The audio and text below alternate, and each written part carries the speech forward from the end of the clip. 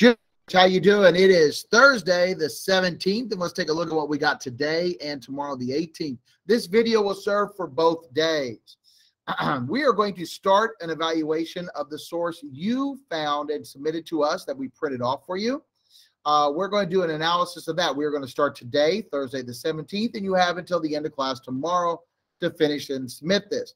This will be done on paper, but if you are at home, you're welcome to use the digital version to be able to do that. So let me go ahead and pull that up for you. And again, this is really exactly the same as yesterday's assignment. It's the same doc, it's the same look, it's the same everything, except you're using your source that you asked us to print off for you.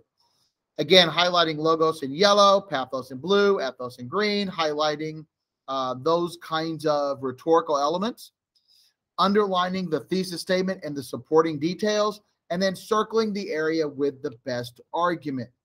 Again, like I said yesterday, you may have all three elements. You might only have two. That's fine. Okay. You definitely are going to have a thesis with things to underline, and you're definitely going to have a place with the best argument.